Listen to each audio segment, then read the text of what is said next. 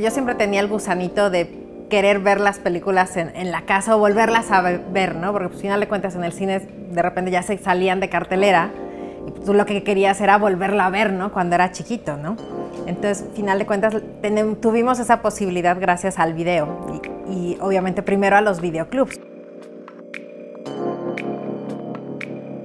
Televisa fue la empresa que empezó con toda la industria del videoclub. Digo, tenía ese acercamiento, al final de cuentas, con los grandes estudios norteamericanos, ya sea por cablevisión, por los sistemas de cable, obviamente por comprar los derechos para exhibirlas en los canales de televisión, normal, abierta, cerrada y demás. Y ellos son los que empiezan a adquirir esos derechos para la posibilidad de la renta y para la posibilidad luego, posteriormente, de venderla, ¿no? Y conforme va creciendo el mercado, ellos mismos van colocando videoclubs. Ya después, así como aquí vinieron grandes cadenas de cine a instalar, también empezó a venir una competencia por parte del mercado norteamericano que es Blockbuster.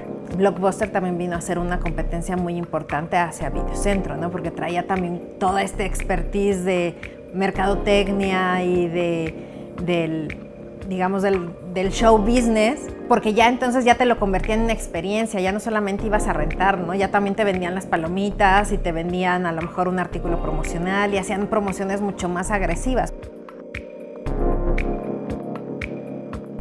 Netflix viene a hacer una afrenta muy fuerte hacia el videoclub por los precios, por un lado, y por otro lado porque tú lo puedes acceder en cualquier lado, no necesitas de un dispositivo adicional, no necesitas necesitas una conexión a internet, necesitas sí, a lo mejor una computadora, un teléfono o una tablet, pero tienes una posibilidad y una portabilidad, o sea, traer 100 películas, ¿cómo las cargas, no? Y en los sistemas, en los aparatos que tenemos en un teléfono, una tablet, podrías traer, no solamente traes 100, traes muchos más, pero lo mejor es que te ayuda a hacer una programación, de ver lo que quieres, cuando quieres, de repetirlo, de donde te quedaste, a lo mejor lo continúas. Netflix o cualquier sistema digital es también la posibilidad, una competencia muy fuerte hacia la televisión.